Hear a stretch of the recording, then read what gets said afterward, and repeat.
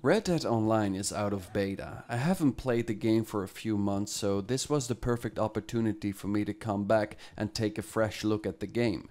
It's needless to say that the beta period for Red Dead Online was very rocky.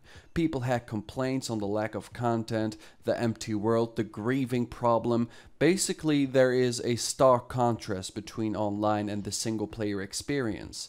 And the 1.0 update adds a bunch of content, tweaks gameplay elements, and mostly it shows what Red Dead Online is gonna be about in a few years down the line. My personal major concern was this. Red Dead Online had a major identity crisis. No one knew what the game was about and it didn't excel in anything in particular. The PvP is kinda bland, the PvE was boring because the world is so empty. So what exactly was this game and who was it trying to appeal to? So let's begin. Again, these are all my thoughts. You let me know in the comments down below what your experience with Red Dead Online is right now. So the transition from beta to the full release of Red Dead Online is straight up troublesome. There is crashing, there is glitches.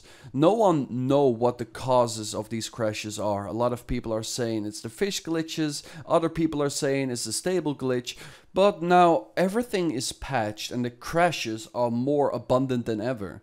After or during every stranger mission, my Xbox One X crashes. I've seen fish, which I caught, coming back to life and floating to the heavens above. There is some crazy bugs with defensive mode being taken into PvP matches. There are people seeing piles of burning horses, people disconnecting all the time, the fish duplication glitch, horse duplication glitch. There's all sorts of weird stuff happening. I am not a game dev, but what they added is very big, so naturally there will be issues. Now, I don't know how to feel about this, because we've had this very long and extended beta period, which a lot of issues should have been ironed out, and well, the fact of the matter is, it still feels like a beta and it feels like the same game. It's been a week and I've had more crashes today than the total time that I've played Red Dead Online. But let's just assume that all of these things get fixed. Let's assume in a few weeks we can all play without crashing, without glitches. So what exactly do we have? Here's the thing, this is where people expect me to criticize the game more than ever, but after taking a long break and playing different games, I've come to enjoy Red Dead Online again. So what changed? Instead of turning Red Dead Online into Wild West GTA Online, they took the RPG route. In a previous video I made, I voiced 3 major complaints. 1, there's nothing to do. 2, the PvP and bad shooting mechanics are front and center, grievers are rampant. 3, the game is a jack of all trades, but a master of none. So I'm gonna start with point 2, PvP and shooting used to be front and center. Rockstar clearly tested the waters on how their games were received and started dabbling in battle royale modes even, but no one really wanted this. Those modes are pretty much dead in the water right now. Instead, they are focusing on PvE.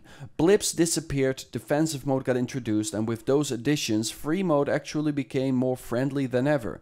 Meeting players in the wild and the open feels like a special encounter, and more often than not, they are very friendly.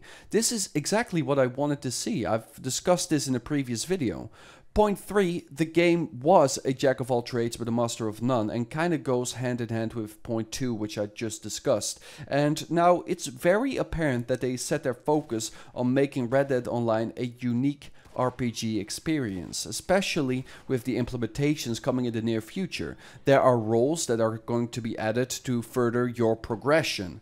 Now this is speculation, but I'm fairly certain that they will add classes and class-bound upgrades for your camp or buyable properties. The higher level you are, the more stuff you can buy, kinda like a battle pass system, only driven by XP instead of days being online. So there's incentive to level up all your different classes. Now, this update is coming soon and will further those RPG-esque advances.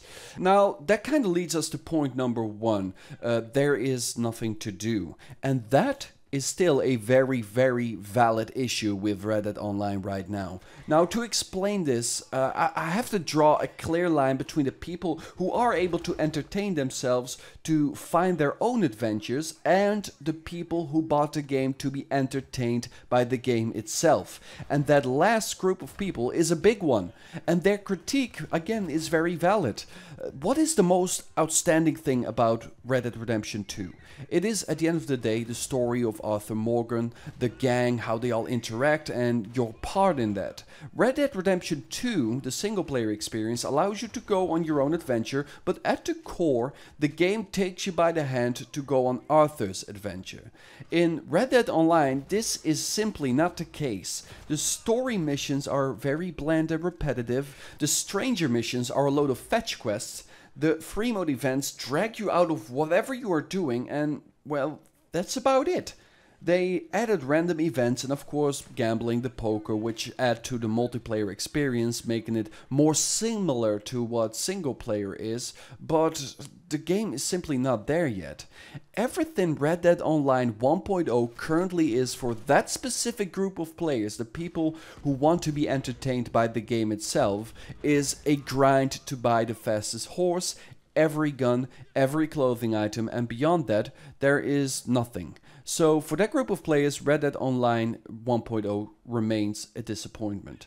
And speaking of the grind, it's quite hardcore still. Some story missions do give you $100 or a couple of $100 for the first time of completing them. For all other missions, you are looking at $20. In some free mode events, you can earn up to $40, and the same goes for some PvP missions. But some clothing items, singular clothing items, can cost you $150. Now that's a lot of grinding for just a jacket. Right now, I don't think the microtransactions are too intrusive in Red Dead Online. This is mainly because I don't have a clue how many gold bars I actually made. I've got 90 right now, and I never spent them. And Rockstar has been handing them out constantly. Once that stops and future DLCs will drop, we will actually get a good scope of what the gold bar situation truly is. But the fact that you can get everything with gold bars and other things just with money, and the grindy nature of the game and how to obtain that money, I'm kind of holding my breath. So in conclusion, the steps Rockstar has taken is kind of good. The game is still very messy, but I expect this will be cleared up soon, hopefully. I like where Red Dead Online is going. This is all I really wanted. I don't see myself playing this game in a few weeks or so though. However, I will continue covering the game when interesting news or updates release, so be sure to subscribe. Also leave a like on the video, and please let me know your thoughts in the comments down below. Let's get a nice discussion started. With this all being said, I bid you all farewell and have a good one.